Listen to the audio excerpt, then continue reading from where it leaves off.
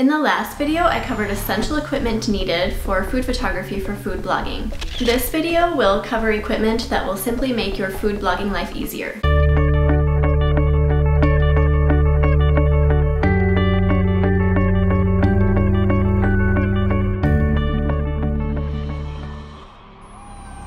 When naturally lighting your food scene is not an option, you will want a quality artificial light source such as Global Ego brand lights. After the sun goes down, I use 2 of these lights but could easily get by with 1 and a simple light reflector. You can find more detailed information about how to use these lights in my artificial lighting video. If you plan to use artificial lighting, it is a good idea to invest in a light reflector and a diffuser.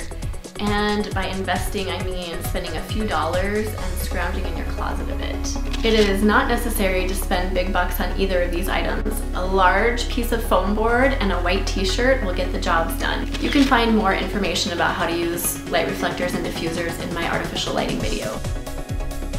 I personally rarely use my tripod for food photography because I find it to be restricting.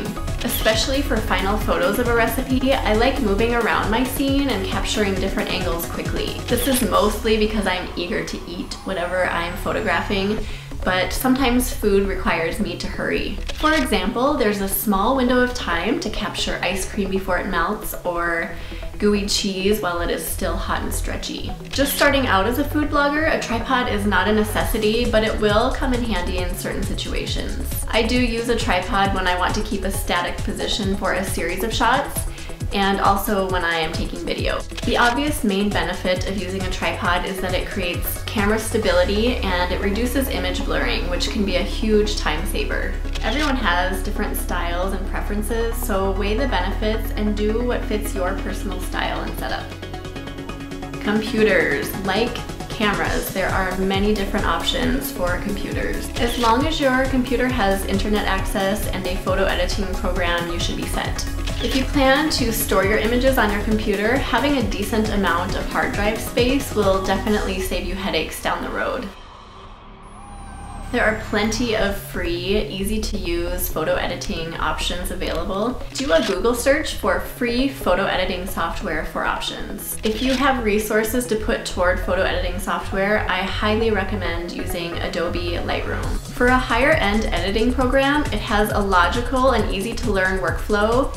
It has great image management, and this application was made for photographers. Photoshop is another editing option, but in my opinion it has a much steeper learning curve.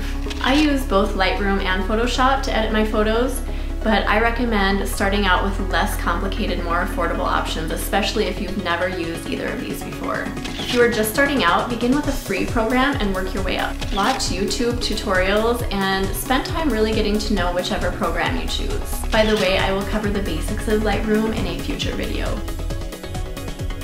If you food blog long enough, eventually you will start getting these annoying alerts on your computer telling you that you're running out of disk space. If this happens, or when this happens, it might be a good idea to invest in an external hard drive for image storage. Spending $100 on a hard drive might seem annoying and unnecessary, but freeing up that space on your computer will save you a ton of stress. This list of equipment might seem really daunting, but you really can start out with very little and build on your equipment as you are able to. Start with the camera on your phone, natural lighting, and a free photo editing app, and go from there. And again, do not let a lack of equipment keep you from starting a food blog. Get started. You can do it with very little, I promise. You can do it. Be awesome.